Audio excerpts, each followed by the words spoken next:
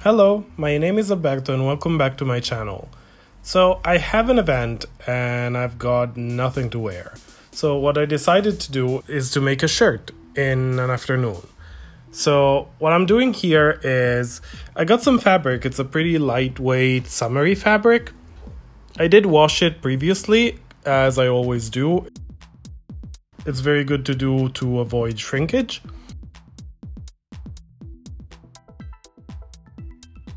And now I'm pressing the fabric with plenty of steam, just so it's easier to work with.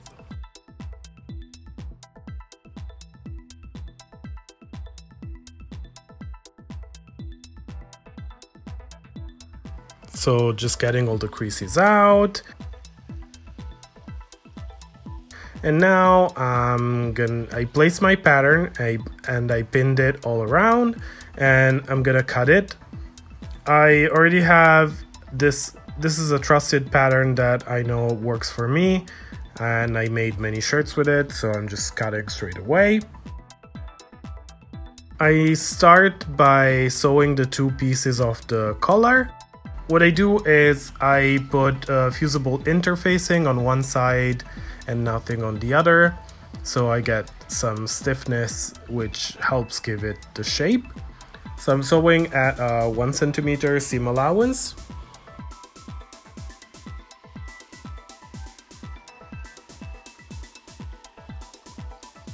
Clipping the corners.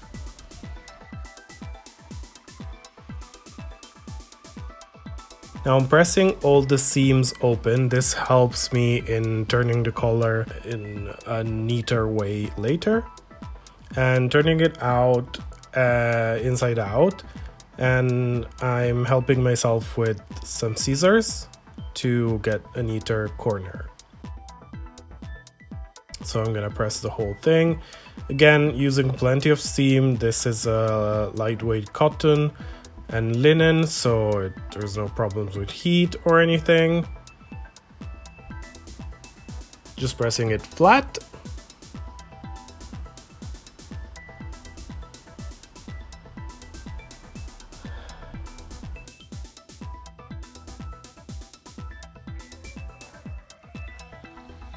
And now I'm gonna top stitch it all around at about 1/2 centimeter.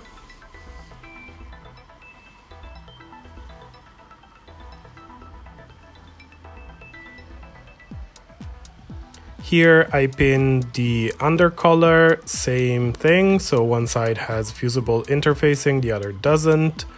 I also folded 1 centimeter on the edge of the side with the interfacing, and this is gonna help me later when I'm gonna apply it to the neck of the shirt. Now sewing all the way around, pressing everything nice and flat, and now I'm also pressing and adding a pleat in the back of the shirt, and I'm adding the two parts of the yoke, which are gonna basically encase the back of the shirt.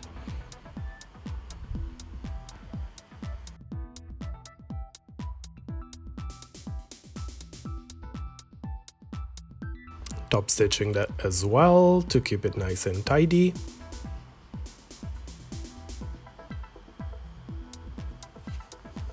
Now I'm adding fusible interfacing again, this time on the front in the button placket.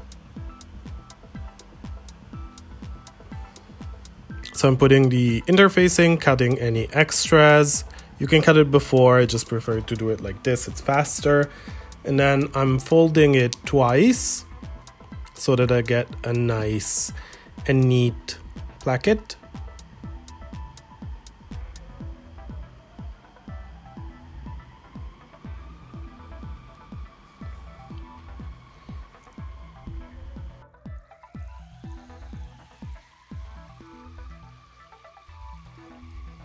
And now I'm top stitching that as well, so it stays down, always on the edge.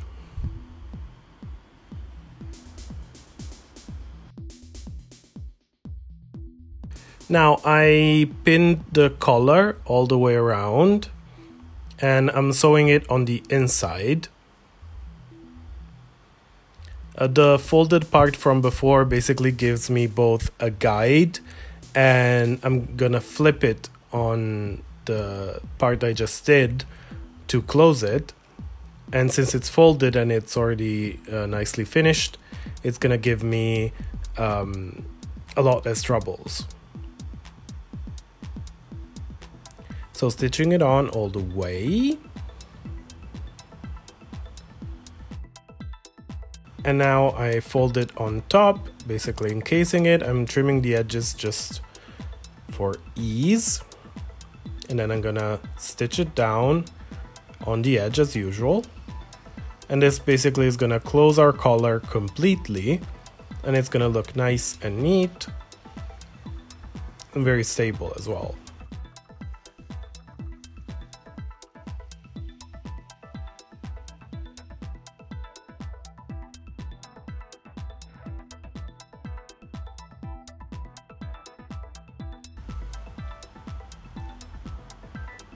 I'm helping myself just to make sure that everything is nice and encased and I don't have anything poking out. And I'm gonna top stitch all the way around the under collar.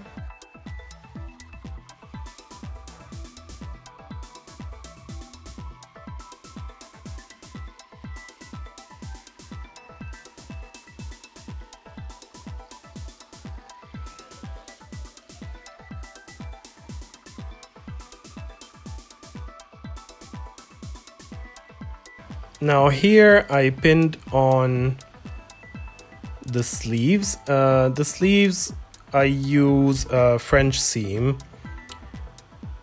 So basically I'm gonna do a regular straight seam but on the wrong side, let's say. And then I'm gonna flip it inside out so it's encased and do another seam to close the channel, and then I'm gonna stitch the channel down. So basically now I have the fabric right side out.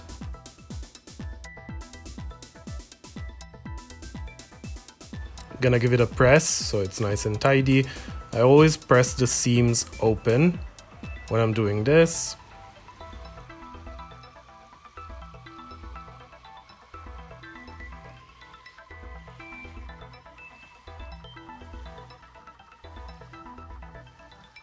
And then I am going to press it closed.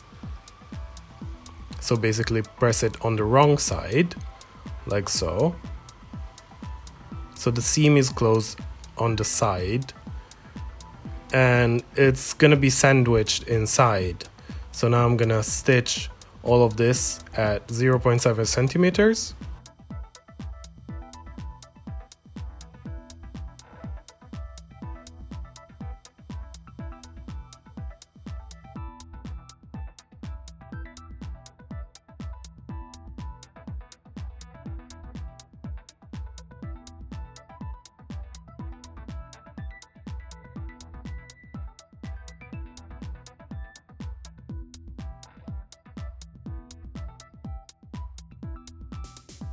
So now that I stitched all of it, I'm gonna push it towards the inside of the shirt and stitch it down on the edge, making sure that it's nice and flat. And this is a completed French seam. This is gonna be all the seams on my shirt, the remaining one, all on the sides and the sleeves. And this is how it looks like. Since I made very short sleeves because it's summery, I didn't want to work at it too much, I just use my serger to finish the edge very easily and simply. And after pressing it, I'm just stitching it down. I made a small 3 centimeter hem, but this is really up to you.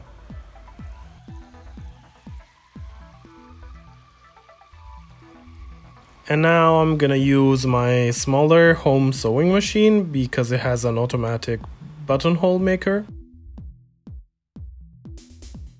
And attaching the buttons, I'm using these cute metal ones that I got a long time ago.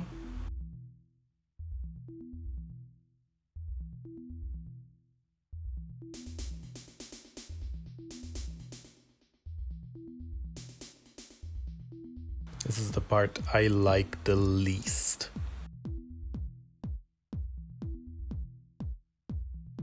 And here we go, the shirt is done. So all of that in an afternoon, pretty proud of myself, I must say. So thank you for watching, and I hope you liked the video. Please put a like and subscribe if you did, and I'll see you next week. Bye!